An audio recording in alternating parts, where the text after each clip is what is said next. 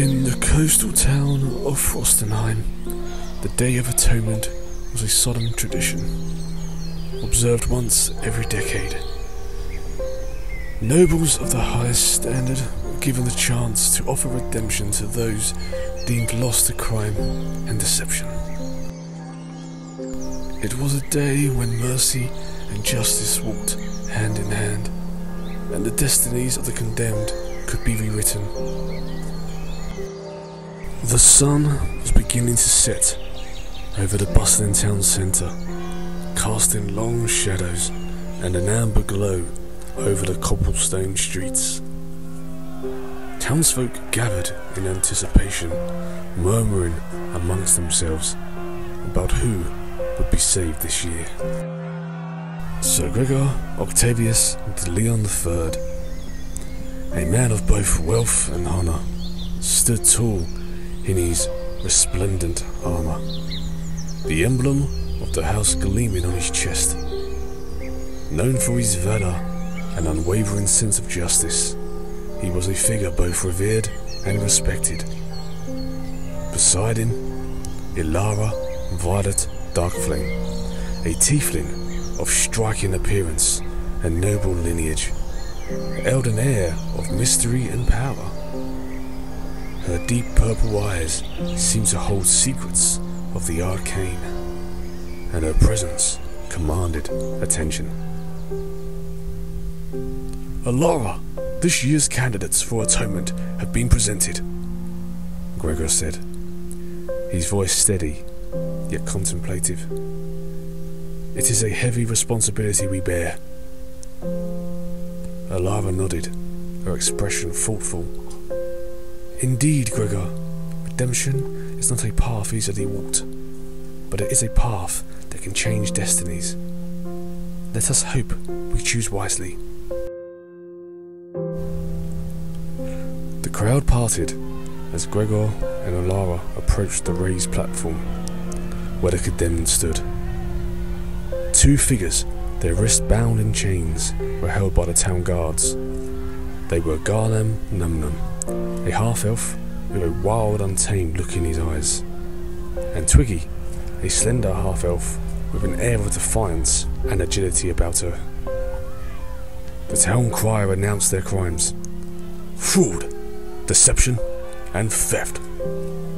Crimes punishable by death, unless a noble intervenes.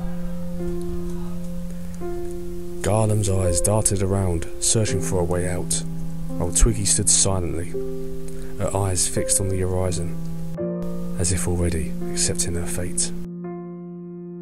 It's been a good ride, my heavy friend. Ilara stepped forward first, her voice clear and authoritative. I, Alara Violet Darkflame, will take Twiggy under my protection. Her crimes may be many, but I believe she has the potential for greatness. Twiggy's eyes widened in their surprise, a flicker of hope igniting within her. Why would you save me? She asked, her voice tinged with suspicion. Alara met her gaze steadily. Because I see strength in you that can be harnessed for good. Will you accept this chance? Twiggy hesitated, then nodded. So the choices are death or join you? Decisions. Yes, I'll join you. Gregor then stepped forward, his gaze setting on Garlem. I, Sir Gregor Octavius de Leon III, will take Garlem Numnum under my protection. Though his path has been one of a deception, I believe he can find redemption. Garlem scoffed, and his smirk playing on his lips. And what makes you think I want redemption, nobleman? Gregor's eyes hardened, because I believe there is more to you than the crimes you have committed. Prove me right, or spend your days in chains. The choice is yours. Garlem's smirk faded, replaced by a look of contemplation. Fine, I'll take your offer, for now. With their choices made, Ilara and Gregor led their new charges away from the platform, the crowd buzzing with curiosity and speculation.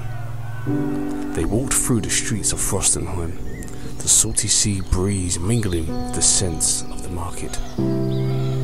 As they reached the outskirts of town, Gregor turned to face the group.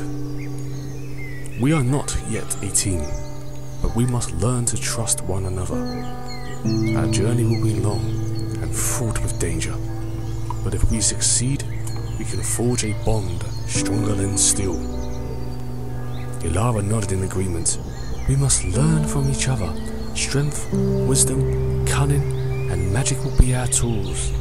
Together we can achieve greatness. Garland glanced at Twiggy. Another hint of a grin returning. So what do we call ourselves? The Noble Misfits? Twiggy smirked. How about Sir Gregor and the Howling InFERNo? Gregor raised an eyebrow, a smile tugging at his lips. Fitting, given our diverse skills and fiery resolve. It is settled then. We are Sir Gregor and the Howling InFERNo.